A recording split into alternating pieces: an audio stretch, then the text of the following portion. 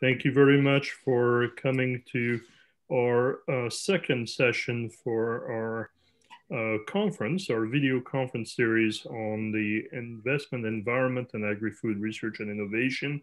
My name is Serge Buy. I'm the CEO of the Agri-Food Innovation Council. And today's session will focus on, is there an investment gap for agri-food research and innovation? I wanted to thank all the participants, the speakers today, the panelists today, and the attendees. They will be introduced in a few seconds. Just a reminder that all attendees have been put on mute and that we're using today the Q&A button that is at the bottom of your screen. So should you have any question, please pose it, and we are welcoming questions to our speakers or panelists. Type it down in the Q&A button. It will either be read or you'll ask to say it directly and be unmuted. That's the process that we're going to be using for this conference. It worked the last time, last week, and hopefully it works again this week. We are suggesting that you vote on the questions that you want, that you see and that you want most to hear an answer for. Questions can be addressed to all panelists or individual panelists. On all of those good notes, I'm going to pass it on to Dr. Julianne Curran, our president, the chair of the board, sorry, President, Chair of the Board, and for the Agri-Food Innovation Council. Thank you, Julianne. Thanks, Serge. And hello, everyone. Thank you for participating in our session today that's organized by the Agri-Food Innovation Council. AIC is an organization that advocates on behalf of its members for agri-food research and innovation. We are focused on the development of policies and advocacy at the national level. Today, AIC is led by a board of directors from various parts of the sector. I am the VP of Market Innovation at Pulse Canada, which is the national association representing pulse growers and processors, and I am the chair of AIC's board of directors. Our other members of the board represent different parts of the agri-food sector and hail from most regions of Canada. Our membership of AIC includes national, provincial, and regional organizations, companies, industry associations, academic institutions, and government organizations that are all interested in policies related to agri-food research and innovation. These organizations have joined AIC to help shape, support, and accompany our efforts to support a strong Canadian presence in the field. If you have not done so, I encourage you to join AIC to participate in the discussion, help us develop sound policies, and strengthen our voice. As more focus is placed on food production, food safety, and food security, there have been global efforts to increase investments in agri-food research and innovation. In Canada, this includes government, academia, and the private sector. The intent in this series of video conferences is to identify how policies could support the development of a stronger investment system in our sector's research and innovation system. I would now like to recognize some of our sponsors for today's session. Ag Expert, Canadian Science Publishing, Protein Industries Canada, and MyTax. So at this time, I'd like to invite Bill Greuel, CEO of Protein Industries Canada, to say a few words in recognition of their Platinum partnership. Thanks, Julianne. As she said, my name is Bill Greuel. I'm the CEO of Protein Industries Canada. I'm very pleased to join you today at the second session of AIC's 2020 conference. And the session today, is there an investment gap for agri-food research and innovation, is very relevant to the work we're doing at Protein Industries Canada, not only to advance large-scale technology and innovation projects, but also to build a sustainable ingredient and processing sector. We know the agri-food sector requires a large amount of investment in both research and development, but also in capital. And we know it will need to come from a variety of sources. At Protein Industries Canada, we've been working with some of Canada's most innovative and ambitious companies to increase investment into Canada's innovation ecosystem. And working with these companies, to date, we've committed $111 million to 17 large-scale science and innovation projects over the last 18 months. And that investment has leveraged an additional $196 million from industry partners. We've engaged more than 65 members of the ecosystem, including SMEs, global leaders, Canadian anchor firms, and a strong mix of academic and research institutions. But the truth is, and the exciting part is, that we're just getting started. The momentum of Canada's plant protein sector is only matched by its opportunity. And we know that for Canada to become a global leader and preferred supplier in plant protein ingredients and products, we need to continue to work together. And one main area is increasing capital investments in our sector. At Protein Industries Canada, we've set our own goal to process an additional 20% of our annual crop production by 2035. We know that even a 20% increase in processing done here in Canada could generate an additional $12 billion of annual economic value. And that's just the conversion of raw seed to higher value ingredients, and doesn't include the additional follow-on processing opportunities for food processing. And we know that that will require large capital investments into the sector, measured in the tens of billions of dollars. That's why today's session is so important and so timely. And I would like to pass it back, and I really look forward to the discussion. Thank you. Thank you, Bill. And thanks again to Protein Industries Canada for their platinum sponsorship. At this time, I'd like to introduce Dr. Karen Churchill, who is President and CEO at AgWest Bio, and who is also a director on the AIC board. And Karen will be today's moderator.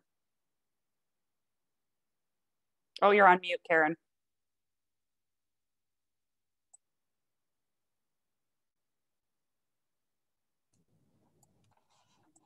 Okay, better?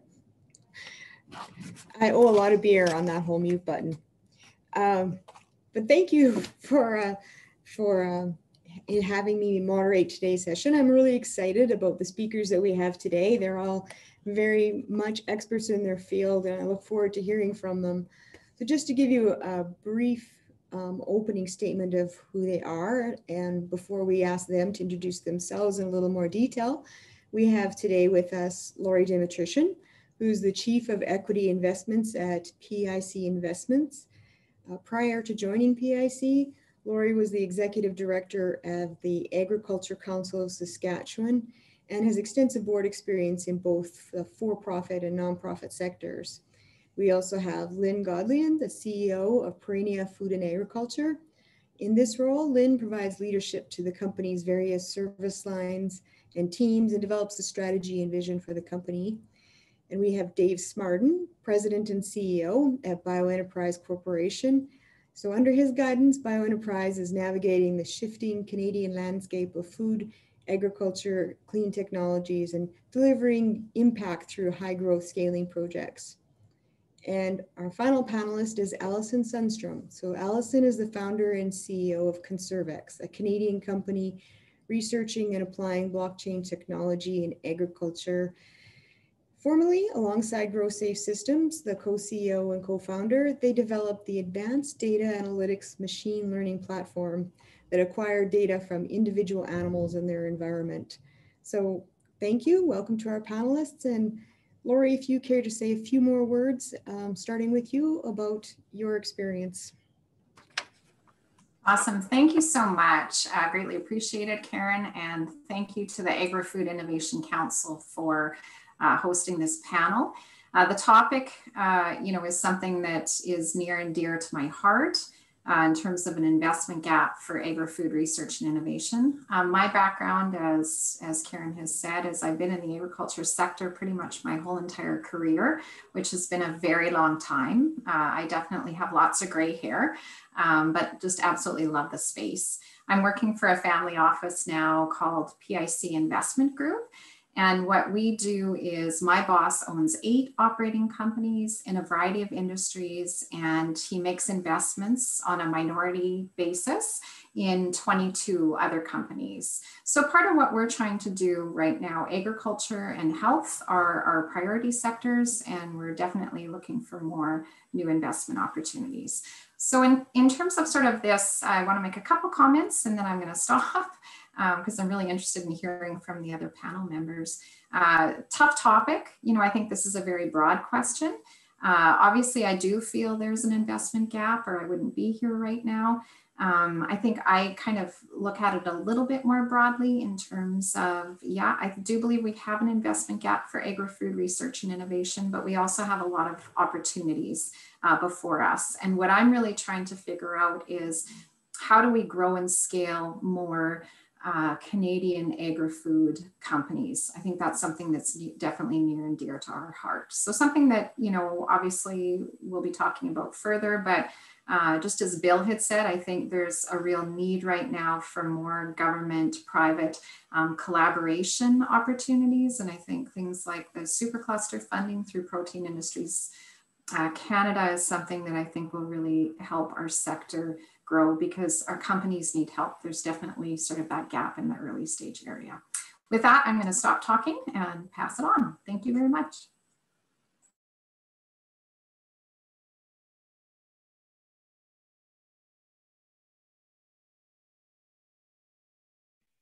Karen, you're on mute again.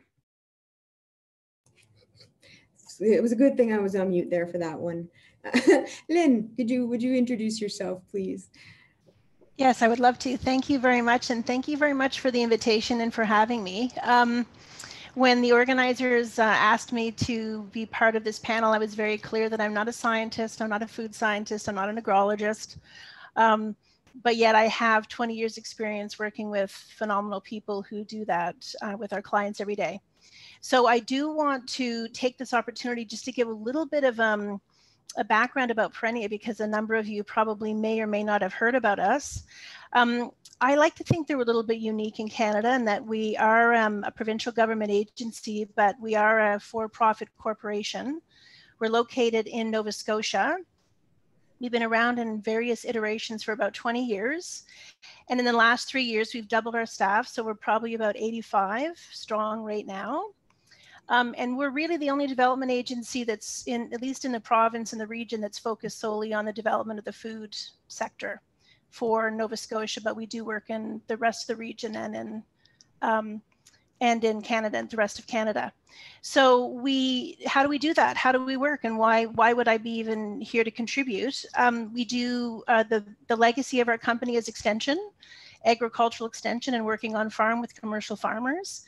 And we've slowly grown. So we sort of cover the whole chain now. We help grow, raise, if you're in livestock, and then we have a food safety team. So we have a 5-member food safety team. And then we have a product development and food and beverage innovation center. And we recently made the foray into seafood and into cannabis. So we have quite a bit of stuff going on under the hood. And from an investment perspective, we realized that there was a gap and a teeny tiny, sometimes it's only the tiniest little things. Like I just want to get that across to folks that sometimes the barrier of even getting nutritional facts tables is too much for a small company just to get to the next market, just to get to. So about 2 years ago, we partnered with the province and the feds under a CAP program, and we called it the Agri-Food Accelerator Program, because we really felt like there was a need, not for funding that happens every year that you have to make sure that you're within the window of applying. It's available all year. There's a one form that you have to fill out to be able to get funding. And it really is just to get you over that barrier. And it's in food safety, market access, and product development and food safety technical, sort of dealing with recalls and things like that. So we're in our 2nd year of that. And it's been very, very beneficial. The success stories that we've had in the $5,000 and $10,000 range, not the $1 million range, but clearly there's a gap in that as well. So I know there's always been a tension between what is the company's investment and what's a good public investment, but I do believe that there's a wonderful way for us to be able to, I mean, the food business is hard, people. So it's wonderful if we can come together and sort of figure out how we can support them. So I look forward to the discussion today. Thanks, Lynne. Dave, a few words about BioEnterprise? Sure. Thank you. And it's a real pleasure and honor to be here with this crowd. A lot of expertise at the table. So BioEnterprise, it's always a challenge to try and tell you what we are. It's easier to tell you what we aren't, but we're an engine. We're a commercialization engine. Used to be called an accelerator, but we don't really fit the accelerator mold.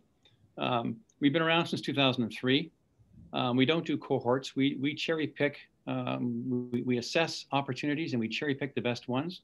And then we put the necessary resources around those to get them into the marketplace as quickly and efficiently as possible. So it's very much a customized effort. We've worked with about 2,700 companies since 2003. We've raised about 300 million in equity capital. The bad news with that number is about 90% of it has come from outside of Canada. And we certainly have experienced the fact that Canada tends to punch below its weight on the international scale when you compare it with places like Ireland, the Netherlands, Israel, Singapore, and others. So we are hoping to help change that by launching something called Canada's Food and Agri-Tech Engine. We launched it in June. We had over 105 interested parties in joining. And those parties are everything from colleges, universities, research institutes, all the way up to investment firms, incubators, accelerators, service companies, and multinational corporations. So the intent here is to bring the ecosystem in Canada together into a more efficient engine, and thereby helping Canada punch above its weight rather than below. I'll stop there. Thank you. Thanks, Dave. Alison. Thank you, Karen. What an impressive panel that I've joined today. I am a repeat entrepreneur, so we always think that we don't have enough funding. But today I am working with a spin out from Carnegie Mellon University using machine learning to solve some of the toughest challenges facing agriculture. I'm also, as an exited entrepreneur, I got very active in the investment community. I'm a venture partner at Builders VC, Silicon Valley venture capital firm, and a fellow and founding partner of the Creative Destruction Lab. And we're accelerating massively scalable science-based companies. Very excited that tomorrow is the first day of our first ag cohort. So very exciting for us. I'm also an LP and investment committee member of the 51, a female-led investment fund. And we have just started our first ag thesis. And we have at least 4 super female-led companies that are coming out of Canadian universities. What I'm really concerned about, and I think Dave mentioned it and Laurie as well, what I'm very concerned about is where we rank in the world in terms of expenditures on research and development. Since 2010, our industry R&D expenses have dropped by 24%. Our industry R&D personnel, we've actually removed about 48% of our R&D personnel within our companies. That's serious stuff. We also, and this one, I really like Slovenia as a country, but in the Bloomberg index rankings, that's the country we rank behind. So I'm not certain we all think of Slovenia as an innovation powerhouse. And I guess if we rank behind them, then we're probably not a powerhouse ourselves. And if we consider our resource base, Canada could be an agricultural superstar. So I'm very excited to join the conversation today and look forward to the discussion. Thank you, Alison. I have to admit, those are very impressive words to start with. We set the stage for an interesting conversation. And the first question is kind of a good starting place as well. And it's that, do you think that every stage of research and innovation process has been fully funded currently? And I can ask for volunteers first. Who would like to start? I'll start. And again, I'm honored to be on a panel with such esteemed colleagues, so I might bring a different perspective to it. I think our clients have found that there is small pockets of money that are available to mitigate the risk at the beginning of the process. So we're doing a lot of work with our clients, and again, it's Atlantic Canada, so we would love to have the next McCain's or the next Cavendish, but a lot of those folks have to start somewhere. So we've been able to find, like, we're through NRC or through ACOA or through those types of funding avenues, and even our Egg Accelerator, we're able to get folks from idea generation, and necessarily they want to go right to prototype. So I feel like there's money there for that. It's the folks that walk in that have big dreams, that want to get into Costco or want to export, but don't necessarily have the foundations of business, how to attract the investment, how to go from commercialization, even finding a co-packer, right? Like, I just feel like there's a lot of resources in agriculture. We say that a lot in Nova Scotia, actually, even from our extension component and the information that we do have. But I feel like getting the holistic approach and getting them across the finish line successfully to market, that's where I think there's money at the beginning, but not necessarily to help them fully commercialize.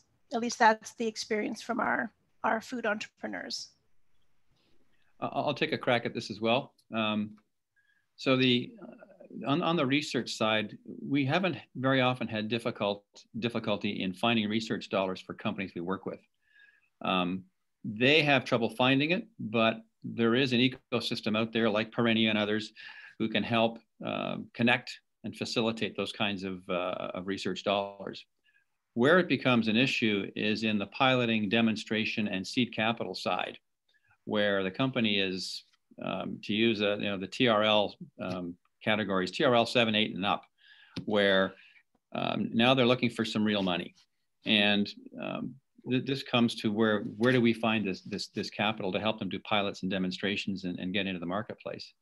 There are no real seed capital funds in Canada focused on ag and food. There are pockets of angel money here and there, but it's pretty insignificant. And when you compare that with what's available in life sciences and ICT, the whole agriculture area is really underserviced. Alison?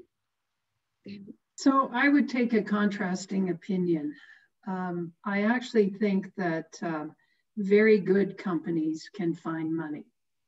But at the same time, I would say that perhaps we don't have the entire research and development capacity, nor do we have the commercialization capacity within our companies. And what that means is the companies that understand what it takes to go to market globally. We're a very small country. If you are an entrepreneur, you've got to be a global entrepreneur.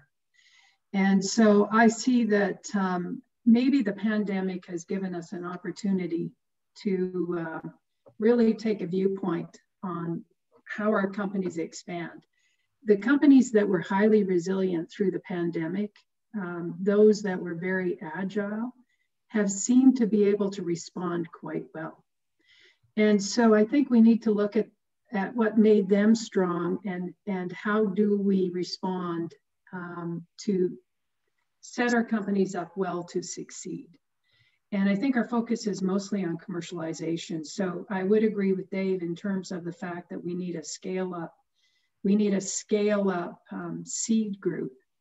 But I do actually think that industry as well as government has a role to play in this. And Laurie, your experience. Yeah, and definitely, I'm glad, all three of you, I think your comments all make a lot of sense. I know what we've seen, I've been in agriculture for a very long time, especially on the value added end, I've never seen more interest. So, you know, in my mind, that's super exciting, but we do have an issue. I agree. I think if you have a good idea, I think IRAP, like there's lots of amazing sources out there that you can use. I would almost argue we have we have food centers across Canada, and I would almost argue that they need more resources. because a lot of people don't really understand that that is a great resource for them, but they're so busy and there's so much excitement right now too, that I think there's a lot of research groups that we're not funding enough. And I think we really need to kind of take a step back and look at that. I get worried, you know, there's so many VC funds that we're seeing now, especially in ag and food, lots from the US. And, you know, as a Canadian, you know, I'm kind of biased, but I think, you know, how do we do that? Exactly what David said. How do we create more angels? How do we get, you know, some of that earlier stage funding done? But I've had experience with some of our companies in terms of, you know, using different research institutes kind of across Canada. And I think it's almost research is expensive and you can find money for it. But again, we have to work on that. How do we get the researchers to understand more what commercialization takes? And again, private industry needs to move quickly. And, you know, there's such a lack of resources with the research institutes too, that I think we have to address that too, because they're just not moving fast enough. Like we've had a couple projects that have taken forever and ended up being a lot more costly than we had anticipated. So it's just, you know, there's lots of gaps in the system that I definitely think we have to focus on. So that takes care of the stages, but would you also say that there's perhaps types of research and investments that are receiving less funding, research and innovations that are receiving less funding than others? Can I take that one, Karen? I'll start and then I'll go at the end. Just with respect, I thought that was a super interesting question. And I would have to say, definitely, I think, you know, if you're in a hot space, like we all see that, you know, investors and entrepreneurs, you know, it's exciting. Like we look at the whole digital innovation space, there's a ton of exciting things happening. You know, there's that ability for entrepreneurs to obtain funding. But if you're in the more traditional sectors, I think that's where we also have a gap. And sometimes we forget that we don't always have to be in the hot sector. You know, there's a feed industry, there's, you know, a meat industry. So there's, you know, we just have to have more of a holistic approach too. And it doesn't matter what sector you're in, you know, if you're commercializing research and looking at something innovative, I think we have to really kind of take a look at that too as well. Alison? Well, I have a fairly distinct opinion on this, because I think that we should be investing on the future. And I also think that we're shifting from a traditional infrastructure approach into a more intangible approach. In other words, digital technologies, we need a stronger digital infrastructure in Canada. We need next generation IP strategies, and we need new data policies. And if we were looking to where the future actually sits, there was a really good McKinsey report that came out and most recently and said that 60% of our physical inputs into our system are now going to be biological.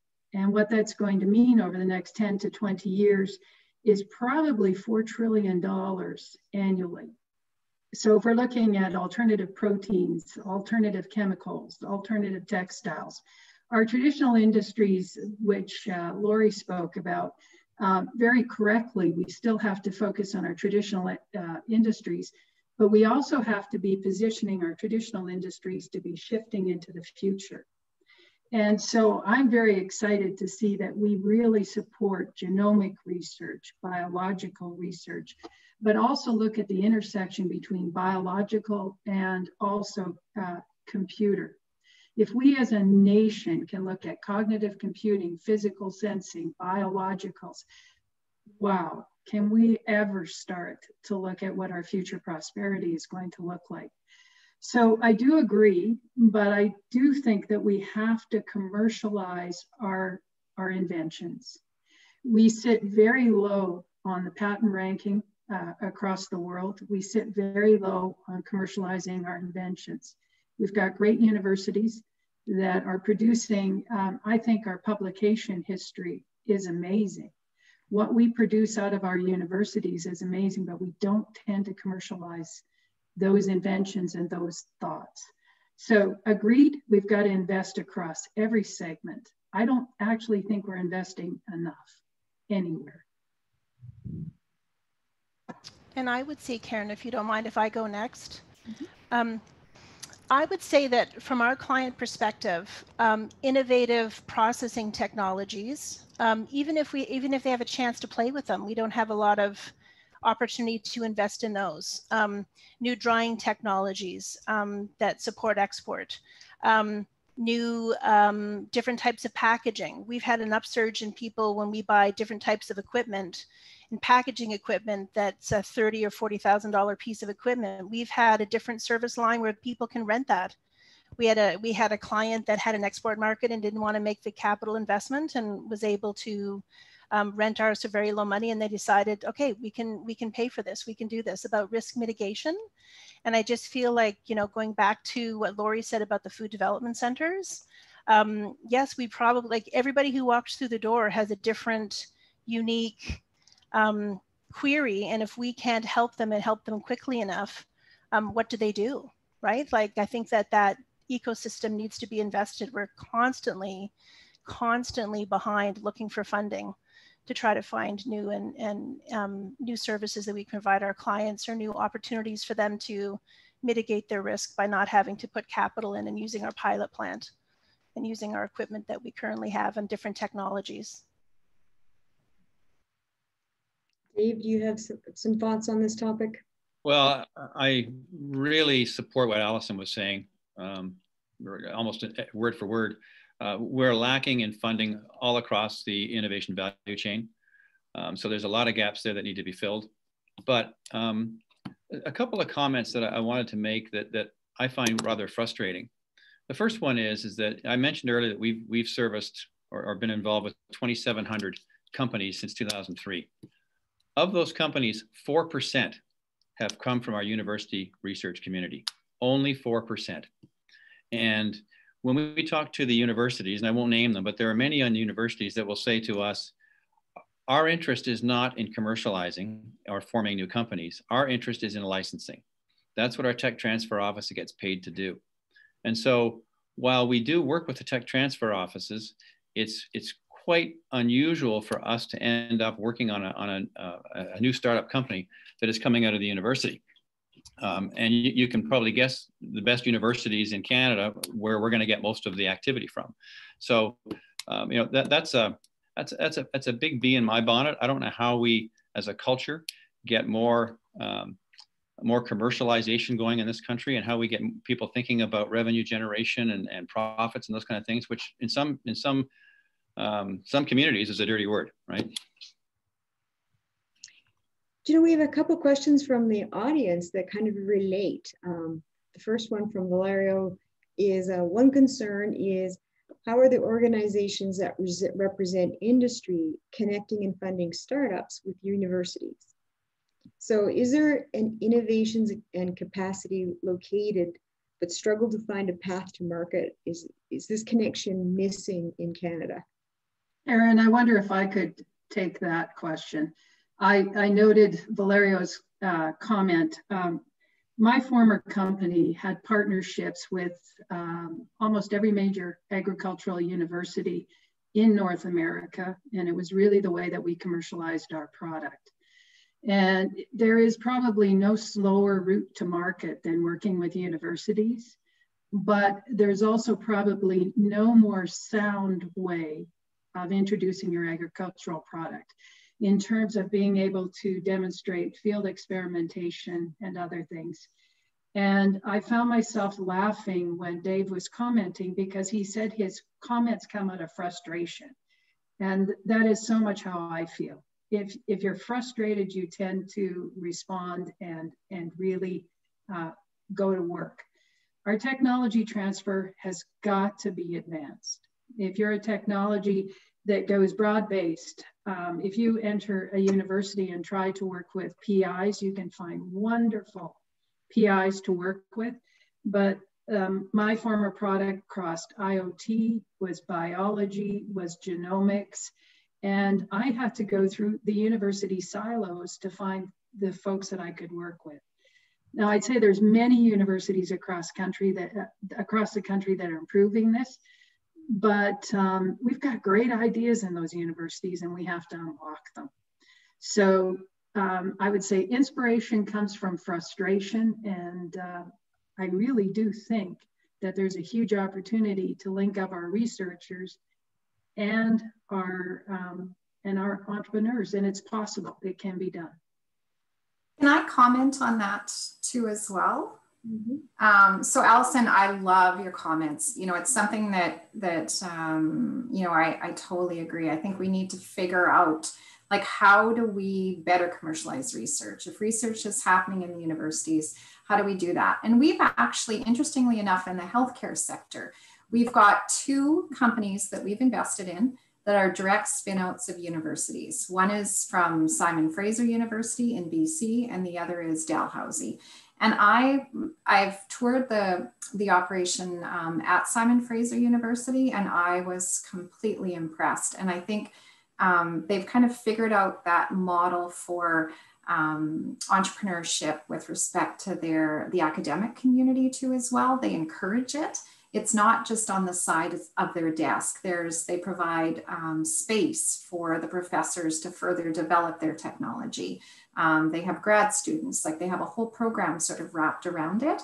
That was probably one of the best examples I've seen to date. Now, you know, again, I was there, it's one company, but I just continue to be impressed by that. And I think we need to kind of figure that one out too. On the agriculture end of things, I recently tried to get a pea starch strategy going. So brought all of the researchers together.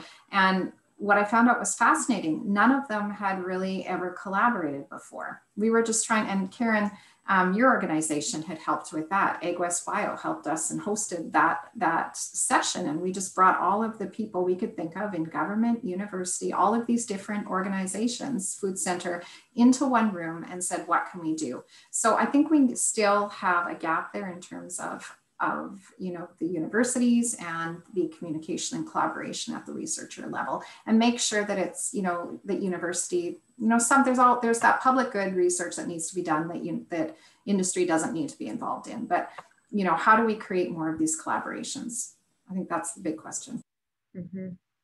And if I can follow up on that, what Laurie said is that, and I don't want to talk about Perennia too much, but I do really feel like there are organizations like Perennia that play that role of being a bridge between either departments, researchers, and ground truthing them or finding connections for them in the industry, because we deal with the industry all the time.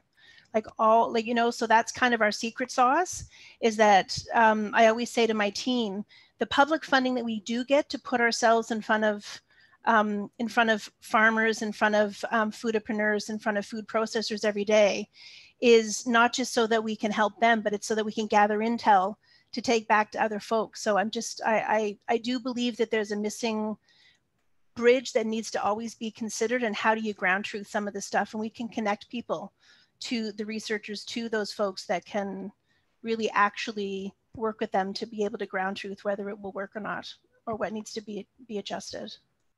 Mm-hmm. And Dave, you have thoughts on how we can increase commercialization of academic research? Well, how much time do we have, and where does one begin?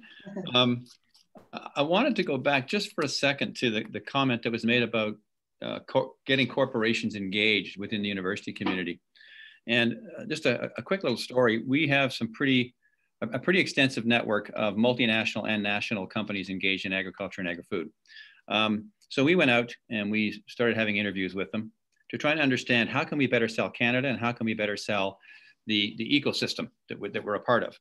And a couple of the comments that came back were very interesting. The first one was, look, we're a multinational. We employ 7,500 scientists. What could Canada possibly have that we haven't already seen? That was a real slap across the face for us to hear that coming from a large multinational. Another one said to us, look, we used to fly technology scouts through Canada once, twice, 3 times a year, and they would go to all the usual, you know, places, Guelph, Saskatoon, Winnipeg, Calgary, and so on. We don't do that anymore. We don't do that because first, we can't afford it. And second, we have to be more targeted in our approach. So instead of going out, just looking at innovation and seeing if we can't find something that's interesting, we want to go to one organization and we want to say, here are the 3 things we're looking for. Can you find them? And if you can't, do you have the expertise to produce them or to resolve this issue? And we have seen a big change in how we operate, and certainly how I think some others are operating. Rather than being pan-innovation across the board, if we want to engage the multinationals and Canadian national companies, we have to be focused on what their issues are. They want to resolve certain issues that are going to make them more competitive in the marketplace. And so we have to be cognizant of those and go out and find the solutions for these things. So we have, as Alison said, we have a huge entrepreneurial community. We have a huge research community, and we need to find a way to engage these communities, this ecosystem, to solve some of the big problems that companies are having. So Karen, I wonder if I could just follow on what Dave said. I feel like Dave and I should actually go on the road together because we both have very similar ideas. I became a fellow of the Creative Destruction Lab, and it's an example, and there's a question in the chat from Raj Lada, who's a researcher and an inventor. So the Creative Destruction Lab came out of the University of Toronto Rotman Business School, and it's set to link BioEnterprise and Creative Destruction Lab work hand in glove in many ways. But Creative Destruction Lab has got a template that they will connect as an incubator, and we're an accelerator that does not charge entrepreneurs. We have a series of mentors that have scaled their own businesses and had successful exits. But we also link university researchers and others to MBAs. We're trying to develop a host of MBA students, but also to scientists within the universities. And it is a step for any researcher that's trying to commercialize a product. We'll look at researchers from the stage of an idea and concept. We would prefer that they have an MVP or a viable product, but we like to work with researchers over a period of a year to help them commercialize their inventions. And you'll find Creative Destruction Lab at 5 different sites in Canada. The agricultural one is very unique in that we are linked to the University of Calgary, the University of Alberta, the University of Saskatchewan engineering and business faculty, as well as the ag faculty. And we're connecting scientists into the University of Guelph and Dalhousie. I think that there's a position for us, but there's a position for other accelerators. There's not one size fits all. But I think we are starting to see that this potential can occur. And if anyone on the call would like to see what Creative Destruction Lab does, I'd be delighted to have you as our guest during one of our sessions. But there is possibility. You know, I think if we go back to our original questions, which are about gaps in investment, and we talked about the stages, perhaps being not fully funded and sectors not being fully funded. So would anyone care to comment on the gaps? Because I see they were seeing that maybe there is a gap in connecting university research, so very, very early stage to capital investments. Is there any other gaps that you see besides very early stage? Laurie, do you want to tackle that one? Sure. Okay, so that one was kind of interesting. Yeah, there's definitely gaps. And one of the ones I'm going to bring up, and just because I've seen over the years, and I think the gap is, I think it's getting better, but when you look at sort of the traditional food processing industry in general, I think it's been very hard for a lot of the companies to, launch their products, to get funded.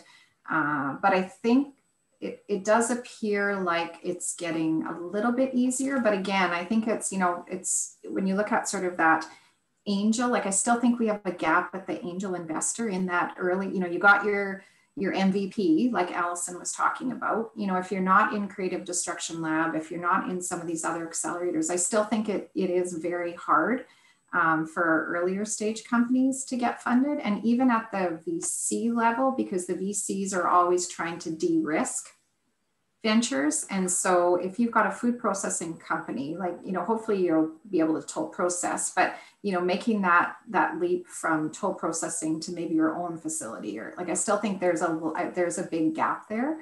And I think there's a lot of help that's definitely needed. And again, it's how do we get sort of the angel investment community to get more interested in some of these things that may not be as exciting too, as well. And Lynne, is that your experience as well, that there's kind of a shortage of angel investors? Yeah, and how you connect to them, and how you prepare for them. And that's why, you know, the work that Dave does is so valuable in the ag tech sector, especially. And if we could have that sort of broader, and that, sorry, I have a 12-year-old Boston Terrier that just came in and is quite pleased with herself. So if you hear her, that's what the panting is. It's not me. I just wanted to let you know. Yeah, and you know what? We're working on the next generation of our Agri-Food Accelerator, and we have identified that getting people prepared to be able to have, and it's not even a good pitch. It's just like that they've got the financials, that they've done the work, that they've done the market research, that they've packaged it properly, that they understand what the investor's looking for. Is that so? If you have an MVP, I'm glad that you do, because a lot of dreams should be killed before they get even to any, you know, there's a lot of go, no go decisions that probably aren't made. But I would completely agree that preparation of folks for investment is definitely something that will be in our next phase of the accelerator program. I'm going to take a crack at some of this as well. And I'll be very interested in how Alison follows up on what I'm about to say. My experience, I don't have a lot of time in agriculture. I got into this in 2003. So prior to that, I was in information technology, and I was at Apple Computer for a number of years. In the high-tech world, we watched as entrepreneurs came through high-tech. They built their businesses up, primarily funded by a lot of large corporations and by some very specific small Silicon Valley investors. And over a long period of time, these angels, these entrepreneurs exited, and they went back into the community as investors. They did several startups, and they built up their wealth. So you ended up with quite a large community of angels investing in information technology and software and so on. We haven't seen that in agriculture and food. I mean, there are exceptions to the rule, but by and large, we just don't have the numbers. And my experience has been that angels typically invest in what they know. So if you grew up on oil and gas, you're going to be very comfortable investing in oil and gas technology. You may be less comfortable in investing in agriculture. We are seeing a change. I'm seeing a lot more interest in ag and ag tech as it starts to permeate into some other areas. So bringing sensor technology, robotics technology, the management of data, that tends to attract non-ag investors into the ag community. And this is great news. But agriculture just seems to me to have been at a disadvantage over the years when it comes to investment. And so organizations like Perennia and Alison, what she does, and myself, we have an ongoing education process to present the opportunities that exist within agriculture and agri-food, and to show the success stories that are taking place. And success breeds success. So we will start to see more and more ag investors coming to this sector. I'm a little disappointed in the number of institutional investors that have come into this space. They kind of sit on the sidelines. A lot of the pension funds and so on that we used to rely on for venture capital funds are putting their money into real estate and agricultural real estate and farms, and ignoring the innovation side. And we need to find a way to entice them to come into this sector as well. But so, you know, history says that we've been disadvantaged, but I think things are improving dramatically as we go down the path. And Alison, do you have the byline or subline for Dave's comments? Absolutely. I'm Dave's best sous chef here. I find Dave's comments interesting. I come out of livestock. So I've been involved in tech, but I spent like over 20 years in animal agriculture. And everywhere there was oil and gas, there was cattle. And that seemed to be a global kind of perspective. So I see that investors in energy are really likely sources for capital within agriculture. I also think that we have to get this mindset away from agriculture being my dad on his tractor. And, you know, that's what a lot of us think about agriculture as. And if you look at it, we're one of the oldest industries. We employ almost 50% of the world's employees. Agriculture is just such a wide base. And I'm fascinated when I see entrepreneurs who can pivot into a space like agriculture. They're thinking only about them being tech, but they really are agriculture. So it's educating investors in what agriculture is, what it can be, what the returns can be. I think that we have to attract as much Silicon Valley capital as we can, or as much capital from everywhere, but we've got to make them invest in Canada.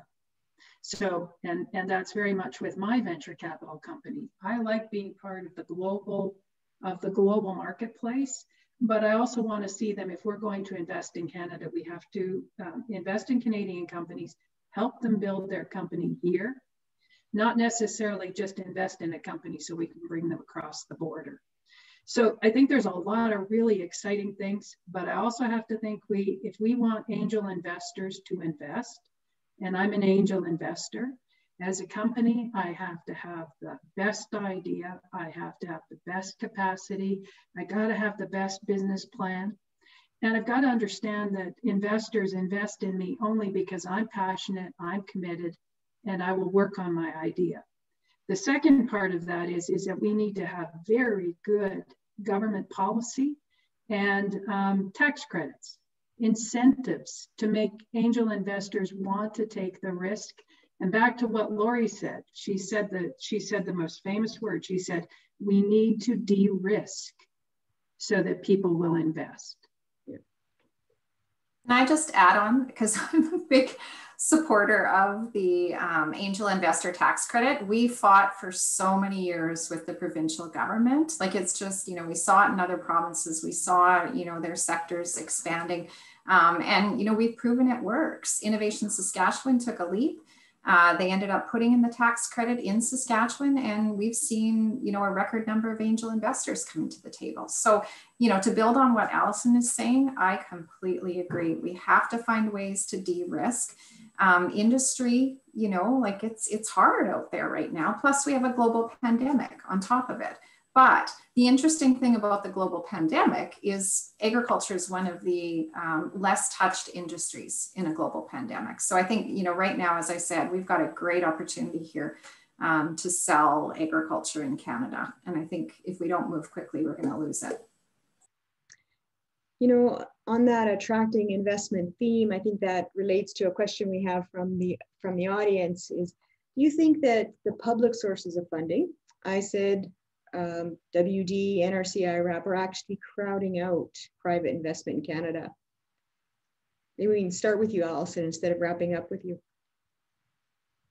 Okay, we'll see if Dave can do a good 1-2 on this one.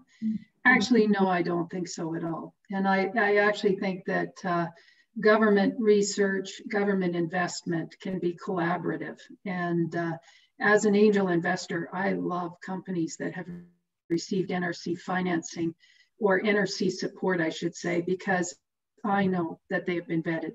In the same breath of, I also love to see a company that has gone through PIC, for example, has gone through the entire process, because I know that they've been vetted to a degree.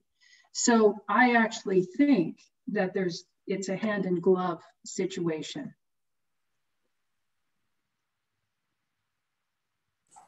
Can I just make a comment too? And the other thing that I agree, I think the other thing that I think is so critical is the repayable loans. We've got Western diversification, we have ACOA, sort of, you know, in the Maritimes, and I think those programs are fantastic. And we've had so many companies that have accessed them at a very difficult time, and it's really kept them going. So, you know, the more of that we have too as well. Yeah, we say, please leverage as much as you can. It's a long path and it's an expensive path. And, you know, I think we have to recognize that there's help out there. Well, I totally agree with Alison and with Laurie. I I think I look upon government as a catalyst. So if there are things that government policies can do that will help drive innovation and help drive investment in that innovation, then I'm all on side for it. I think the venture capital community in Canada took a real hit in the early 2000s when we got rid of the labor sponsored funds, and like them or not like them, they put a lot of money into the marketplace, some successfully and some not successfully. We never really replaced them. And even with the tax credits that have been offered in various provinces, that doesn't really replace what we had at labor sponsored funds. And the pension funds have moved away from venture capital as an asset class. So we've been left with angel communities trying to make up the difference, reaching out to corporate venture and when we can. I would like to see, as they have done in the Netherlands and in Ireland as well, some incentive program to bring institutional investors back to the investment industry in Canada, instead of focusing on land in Australia and Chile and Brazil and other places, which they can still do. But I think they should be allocating a certain percentage of their investment dollars back into Canada. It certainly has worked well in the Netherlands, albeit it's a much smaller community. But I look upon, as I said, and I started off here, but the government needs to be a catalyst. And I think it's not just about angel investing, it's about bringing the institutions back as well. And what I'd like to add to that too is that, we do have Springboard or Springboard Atlantic. So whether it's a launching pad or a springboard, I do believe that public investment. And I think that I also want to highlight the fact that I don't believe that there's a grants coming out this year, but the technical access centers, we have one of them in our region, which is the Canada Smartest Kitchen, that's associated and affiliated with colleges and polytechnical institutes, and they're in fisheries and agriculture and a whole host of areas. But there is a lot that can be there to help folks move forward. And I do think that it's not crowding out private investment. I will say this though, and even though I'm still learning about seafood, the amount of programs and investment that's available in agriculture versus seafood, it's a totally different industry. So there's a lot of programs seafood doesn't have. Before the Agricultural Fisheries Fund, they didn't necessarily have a lot of funds that would. So it's a totally different ballgame. They're totally different industry. Mm-hmm.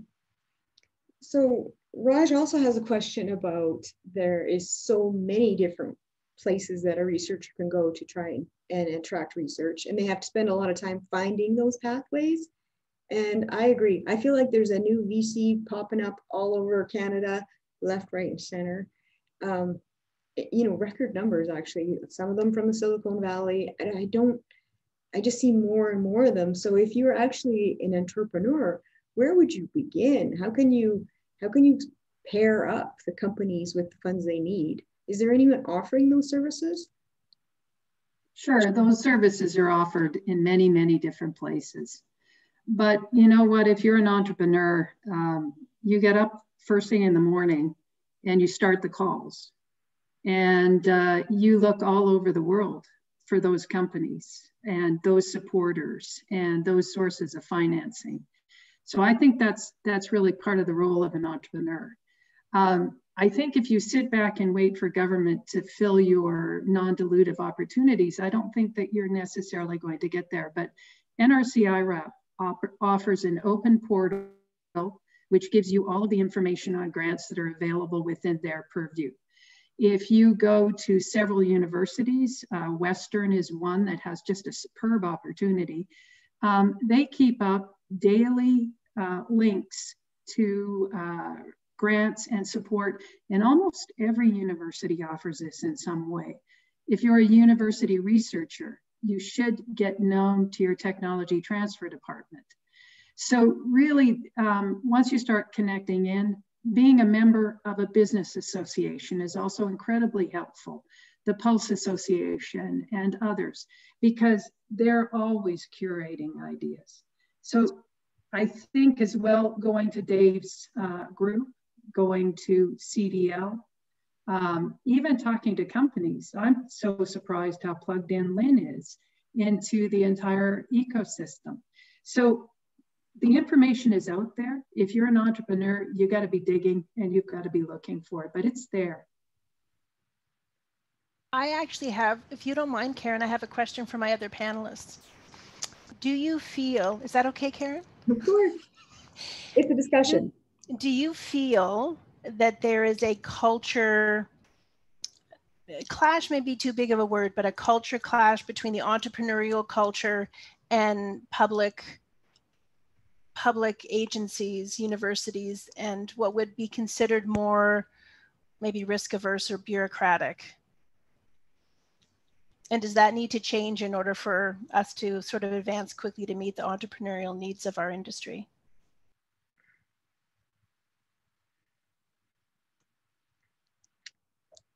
Dave, do you want to take your first crack at that one? Yeah, I'm giving it a lot of thought. Is there a culture clash? I don't know if I would call it a culture clash. You know, I think that if you compare, and Alison's been in the U.S. as I have, you know, a lot of the entrepreneurs down there don't go after government funding. It's it's not as available in some sectors, but in agriculture and agri-food, we have a long-standing tradition of providing various forms of government funding. So I think there is a basic culture even within the entrepreneurs that we deal with, that they'll go after the government money first, you know, and they'll write proposals. And we have dealt with companies who have been living off of government proposals for 10 years and they never had a single ounce of revenue. And it's, you know, it is the nature of what we have in Canada, some respects. I do see it changing, and I see it changing from the new entrepreneurs that are coming into agriculture who don't have that history of going after, you know, research funds. They get the NRC, and that I don't really include NRC in this so much, but a lot of the other forms of government funding that are available. So I think government has to play a role of a catalyst in helping to de-risk some of these things, and they do that through ourselves. We get government money and other incubators and accelerators. So I think it's positive. I think it's changing. So that was a very good question, Lynn. I was sitting here thinking while Dave was speaking about it, we've spent an awful lot of time talking about startup.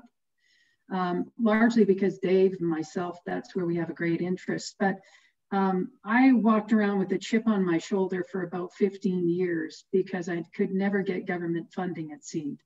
I had to go out and make cash. So I built my first business from cash flow derived from operations. So Dave's comment about the US is a very good one. They do have a very good program in the US called SBIR, or the Small Business Incentive, where a company can get $150,000 roughly for the first look at their company. But if they perform well within the next year or so, they can get a follow-on $750,000 grant, which is really quite amazing. We need that scale on or that follow-on.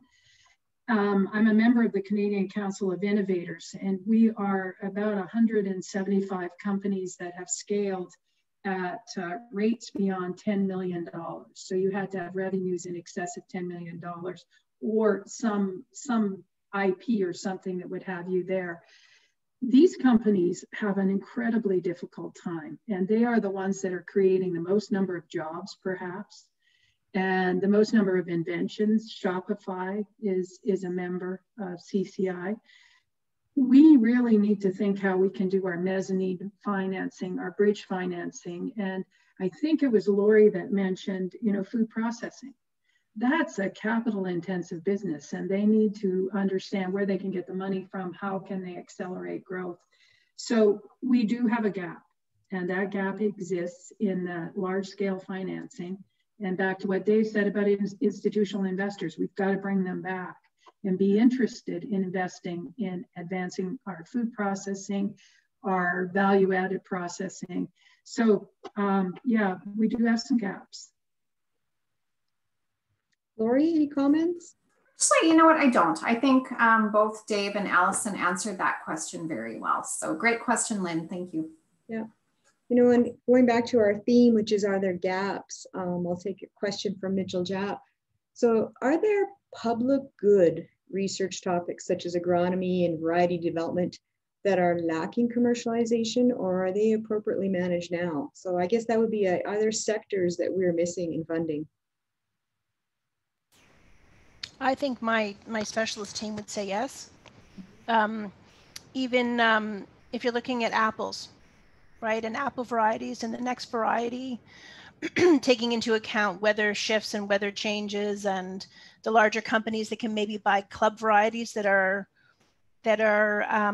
bred elsewhere in our whole breeding programs. But I would agree that different, even from a Perennia, I mean, it's in a 10-year-old story now, but we helped the first commercial grower do sweet potatoes. We were told we were never going to be able to do sweet potatoes in Nova Scotia. And now we have a very large sweet potato producer who's also thinking about doing a value-added alcohol product because of and people who, it was so warm in the Carolinas, and they needed they needed greens, and they needed other, so they're being grown in Canning, Nova Scotia now because it's too hot. So I think that development in different varieties, different pest resistant varieties and those types of things, and also that are looking at consumer trends, and berries and antioxidants, and raspberries have a short shelf life. Do we breed for those types of things in different varieties? I would say that we're probably lacking in that, absolutely, as an investment area. Karen, can I comment on that one? I was going to say, would you shy away from those types of investments?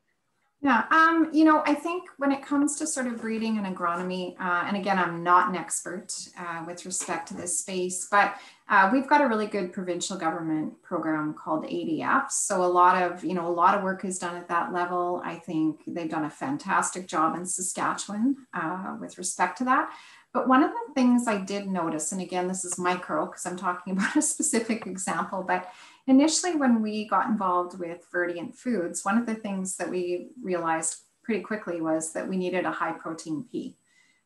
So what I found so fascinating was sort of when we had gone back to the researchers, there was a bit of a lack of communication there, because I'm not sure that you know, they were aware of what the industry needed, and it could have been more because it was a new industry too.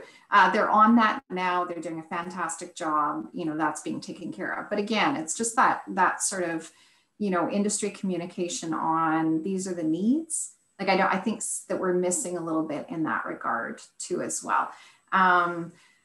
And like the problem, like from a private industry perspective, it's pretty hard to invest in, you know, varietal development unless it's something specific, like, okay, we've got this company, they're big, they need a high protein pea. But, you know, from a commercial perspective, like, again, I think it's more a public good, very important topic, and something that we really, really need because it makes a difference too. Do you have any comments, Alison or Dave? Do you think this is an area you would shy away from? It all comes down to ROI, doesn't it? It does, but investors have longer horizons. And I was on a panel with Dr. Kirsten Bett this week, and she really said something that was very intriguing to me, that she has the plant breeding laboratory in Saskatchewan is probably the leading breeding laboratory for pulses. Now, that really, anytime anyone tells me that we have a world leading position or a stage, I get very excited as an investor. Now, my time horizon is much longer. I'm looking at moonshot type investments. Everything I do seems to have a 20-year horizon. And to be honest, I think every investment has a 20-year horizon. If you look at Apple, they were 20 years. And so I think there's public good, but there's also private opportunity. So it's just how we phrase that. And I think as Canadians, we should be looking at those moonshots and that plant breeding where we really sit out as leaders. So I'm excited by it, but then perhaps maybe I'm not the best investor. One could say that. You know, I would like to make one question more from our original questions, because we've weaved our questions from the audience into, but this is an interesting question. So through this pandemic, can we not talk about the pandemic? Food security has been a key issue. So how can investments in agri-food research and innovation help? Who would like to tackle that one first? Well, it's top of mind. We, in our conversations with various government organizations, the things that come up are food security, immigrant labor force, food service industry that is basically locked out of consumer products because they don't know how to get after the consumer product industry. And a lot of the potential solutions we have today. We have solutions that in companies that could walk in tomorrow and help manage the COVID-19 issues in slaughterhouses, for example. But we need to be able to bring those to marketplace and to bring them to the investment community and to show that these are workable solutions. Investors want it de-risked. So until it's in the Cargill plant and been proven, it's unlikely that someone's going to invest in that technology. But once Cargill buys it, you'll have an investor on your hands, right? So we have been pushing the government to look at two things. One is, what are the technologies and opportunities to have a positive effect now on the pandemic? But more importantly, how do we, post-pandemic, how do we make sure that we're beyond recovery mode and that we're running fast when we come out of it, so that we're not just turning a light switch on and starting off slowly again? You know, we have an opportunity to build the innovation and get the innovations into the marketplace right now, so that when the pandemic is finished, hopefully spring or summer, with a vaccine, our industry is up and running and flying high rather than trying to do recovery. I would talk about it a little bit from the horticulture side, in the sense that sort of indoor agriculture is seen as a bit of a niche right now. But to me, we're doing like long cane raspberries to displace imports. We're doing like different production systems that allow us to take advantage of de-risking the weather issues that have to do with then I would say there would be a huge investment required just in infrastructure for that. And when I say indoor, I mean undercover, hoop houses, greenhouses, lights, like that. It's a lot of infrastructure. And then you get into the whole question of energy costs. But that's a huge mitigating factor if any of our supply chains were disrupted. I think to agree with both Dave and also with you as well, Lynn. I think that recovery should not just be aimed at recovering losses, but positioning Canada for success in the global economy. And some of the ways that that's going to occur, I think, is we are a trusted nation. And I think that we can build on that fact. We can lead the global development of data trusts. I think that would help us. Automated cyber physical factories. We have to be focusing on how we can automate our factories. Our shift, if we take this shift, it will enable improved efficiency, sustainability, greater personalization of services, and I'm really keenly interested in that human-machine interface, cobots to help with agricultural production. And so this is going to take is it's going to take some investment. We may see increased taxes, we may see increased regulation. We are now a country that has borders that are trading partners. We have over 90 of our trading partners have closed their borders or they have new limits. And so if we can create trust and international collaboration coming out of the pandemic and create new methods of trade, I think that we will be much stronger, and we cannot allow the pandemic to have more regulation on the other end of this because we don't know how to be resilient any other way. We have to be highly creative as we come through the pandemic. Any final thoughts, Laurie? You know, definitely agree with everything my panelists have talked about. I think, you know, I think everyone's kind of scared about what's to come. Margins are getting squeezed. You know, we're talking about having more automated factories. I think that's going to be critical for a lot of people. I was just talking to a food producer yesterday who has said, you know what? I said, what's going on? What about, how are things with COVID? Well, he goes, it's been fine from, you know, other than some supply chain disruptions. He said, we handled that. But he said, now what's happening is he's losing employees, right? So you're getting an employee that has been tested positive for COVID, your whole shift is gone, right? That whole, you know, so how do we, like you said, my margins are getting squeezed because I'm bringing people in overtime to cover for the people who are, you know, on being isolated. So I agree. Like, I think it's something that we have to like really take a big step back and say, what have we learned from this? You know, where do we need to automate? Where, you know,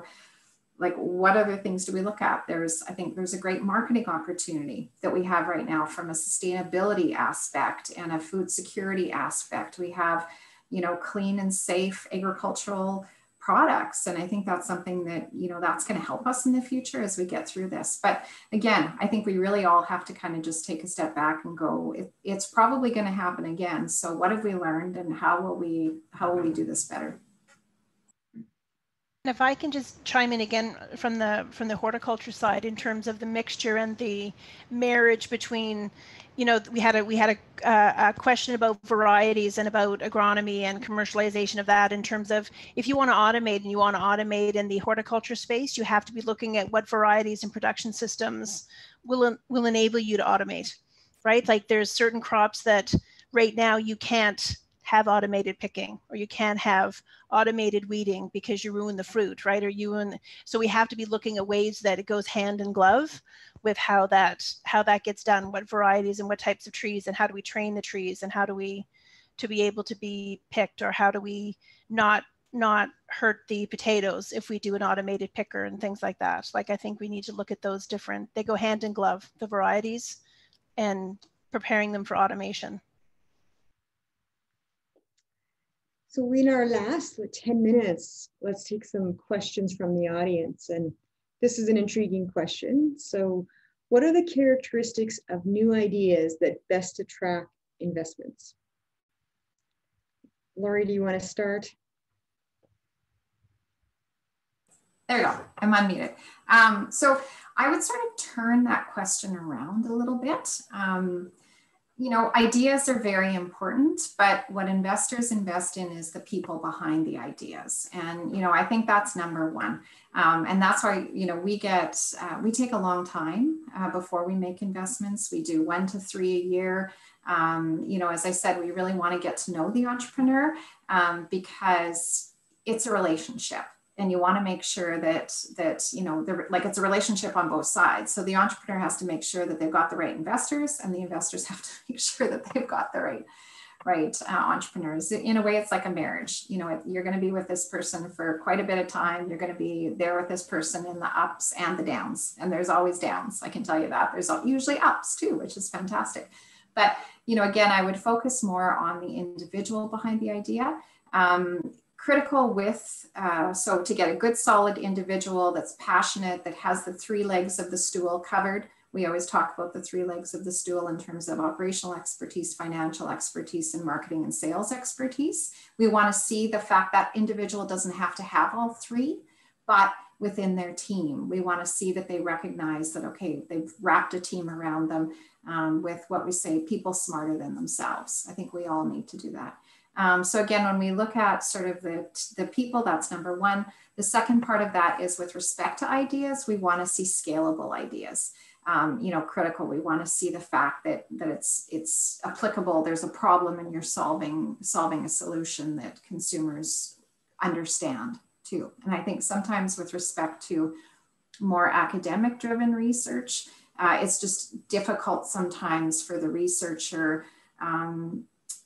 to be able to sort of dummy things down for us investors, I guess you could say. So we need to really be able to understand what we're putting our money into, and that it's scalable and has potential for high growth.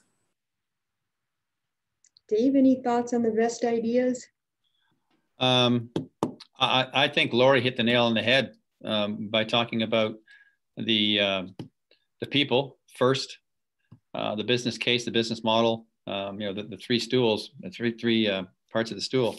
I think one of the most difficult conversations that we have at BioEnterprise is when someone comes to us with what we think is a decent idea, but we know it's not going to go anywhere because the management team is sorely lacking. There are researchers that can do this, but most of the time, a researcher's role is not that of a CEO. They don't typically have the skill sets that a CEO would have.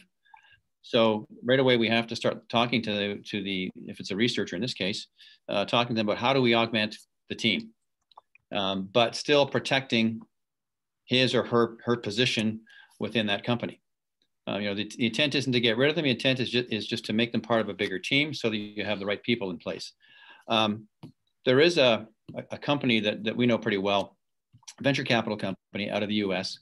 They opened up an office in Canada and they hired a person in Canada in the ag sector. And that was about 4 years ago.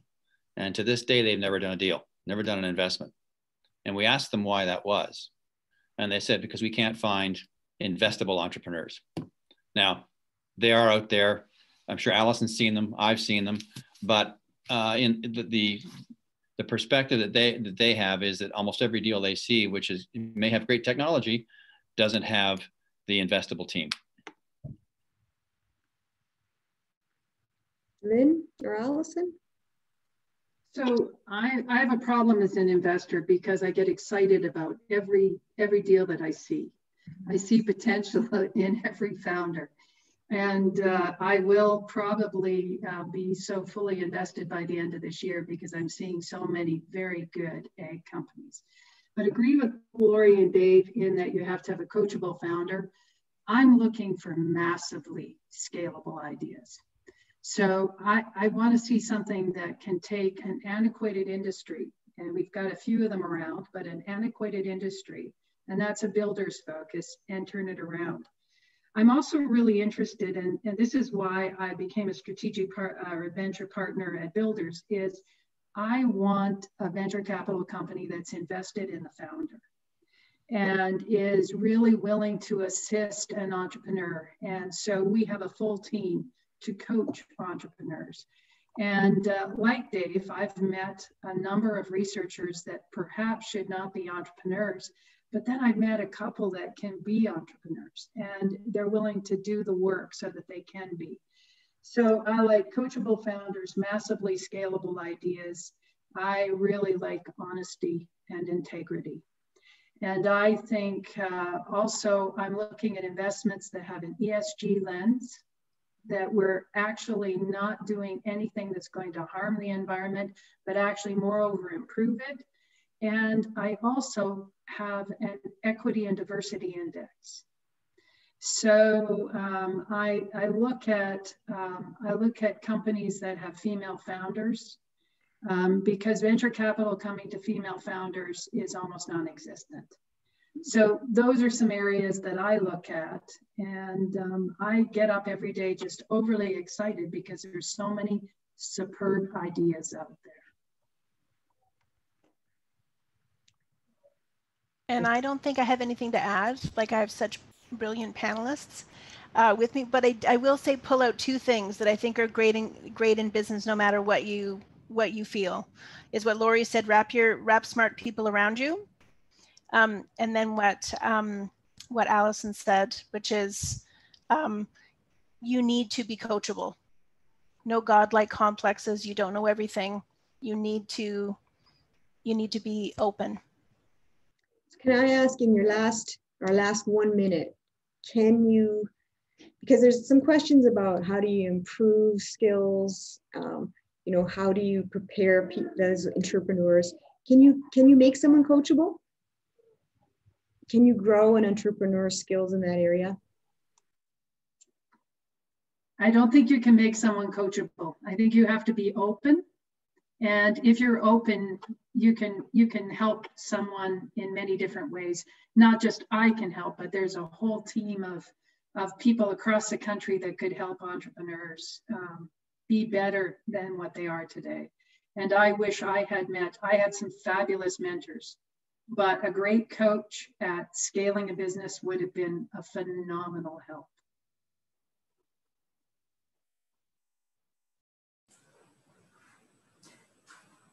Oh, Karen, you're on mute. So now I owe Serge a big beer. Before we end this conference, I just want to thank all of you for participation. This was a really great panel, and all of you brought something really interesting to the table. So thank you so much for making this a great session. And I'm going to turn it back to Serge, who will remember to unmute himself. I have unmuted myself, Karen, and yes, you do owe me a beer. I promised that I told her that if she does it for a third time, she'll owe me a big beer, not just a beer, a big beer, whenever we're able to fly again and to meet again. I wanted to thank all the panelists for a fantastic session. All of you brought something different from different parts of the country, but absolutely fantastic discussions today. So I really appreciate that. Our third session next week will be on venture capital and banking, how they work and what they want. A lot of you probably could be again panelists on that session, but we have different panelists, but we do hope that you will participate still.